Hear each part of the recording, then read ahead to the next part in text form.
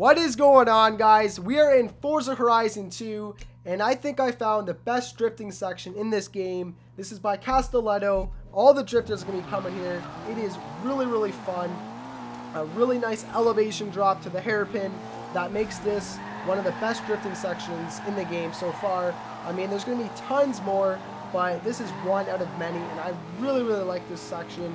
What do you guys think of it? If you guys have yet to play this game, please go out and play it. And if you are playing this game and you haven't seen this, go check it out. It's by Castelleto, right off the waters.